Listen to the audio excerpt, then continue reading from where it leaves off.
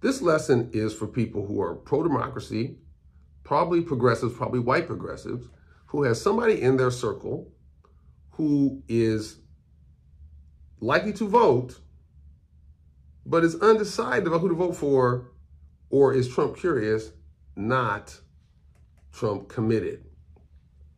So at this point, the harmonize step we've talked about, reflect, calm down. We've talked about inquire, ask questions. We've talked about agree, tell stories that respond to their stories about why they feel like they feel, that show you don't think they're completely crazy. We've talked about challenge, tell stories that highlight how you feel. Now we're harmonize.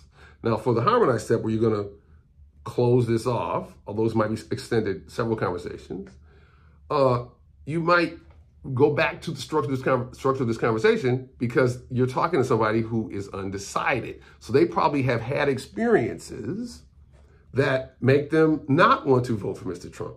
And so what you want to do is to get them telling stories about that.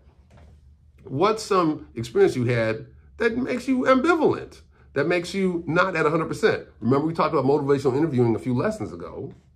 So if they're at 7 out of 10 for Trump, you might say, well, why are you not at 8? Why are you not at 9? What keeps you from being at 10?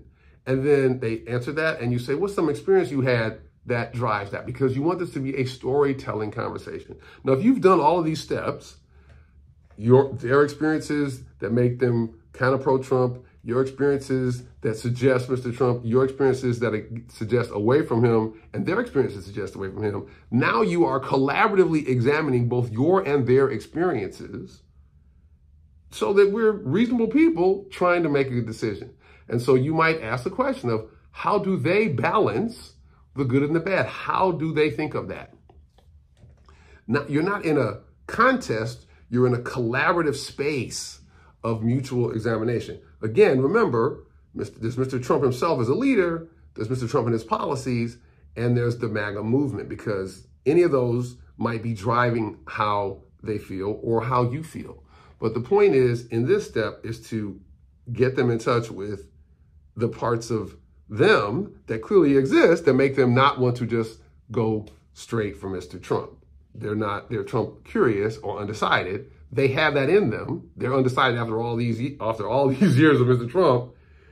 It's useful to get in touch with that so you can collectively examine, how do we feel about this decision? Even though you know how you feel, you're trying to connect them with the full range of feelings, theirs and yours, that matter to this decision.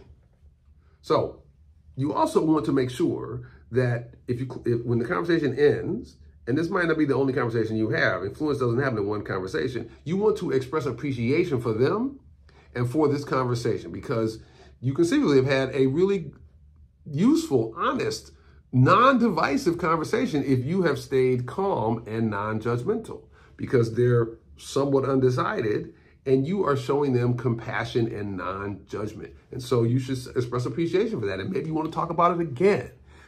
Influence doesn't happen in one conversation all the time.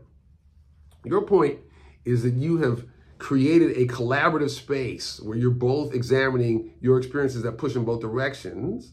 And ultimately, they're going to make up their mind. They're grown folks, but you're trying to show them how you add all that up and see if that leads them to add it up in a different way than they're doing now. If you like the content of this video, please press like or subscribe, because that helps the algorithm push it out to more people who might want to see it. Anything you do in support, whether it's a like or a subscribe or a share or even a small financial contribution to this self-funded project, is helpful in making sure we can continue this important work of spreading compassion for the sake of democracy.